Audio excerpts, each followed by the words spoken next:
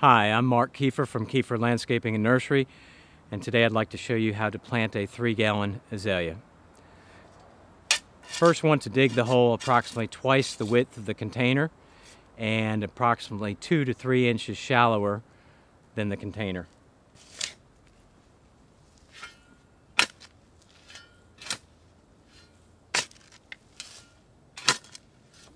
This is a 3-gallon Encore azalea named Autumn Royalty.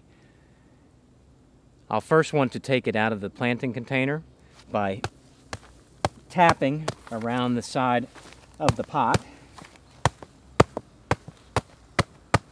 and then gently sliding it out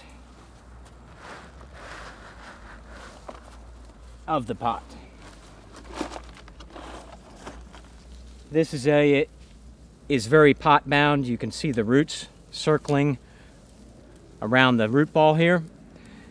I'll first want to break up these roots, score the sides of the root ball with my hands or a shovel prior to putting it in the planting hole.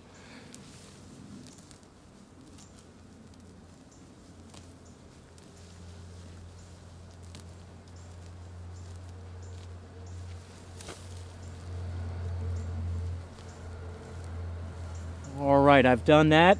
Now it is ready to put in the hole. Check the hole for proper depth. Your top of the root ball should be approximately 2 inches above the surrounding grade. And that looks correct. If it is not, make sure you do correct the depth of the planting hole. That is important to planting an azalea, to have the proper depth hole. I'm going to amend the backfill with pine bark. It's a shredded pine bark amendment that helps to acidify the soil as well as give aeration to the soil. We'll dump the pine bark onto the backfill and mix that with my hands or a shovel. About a 25% ratio.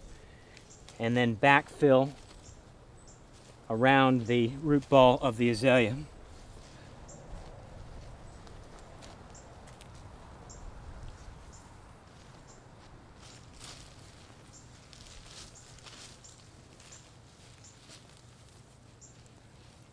I'll tamp that down as I'm backfilling.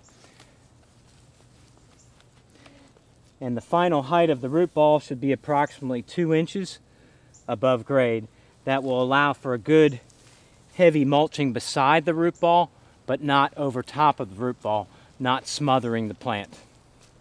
Now the azalea is ready to water.